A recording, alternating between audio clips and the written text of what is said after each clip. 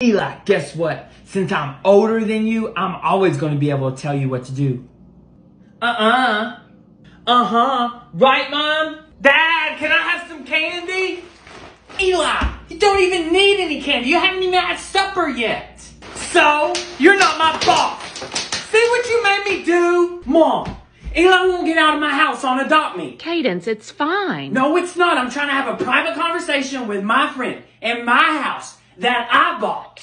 It's a free world, sissy. I was just looking at it. Eli, think fast. I'm telling on you. Give me your toothbrush. I'll do it. You put way too much toothpaste on it. No, I don't. Here.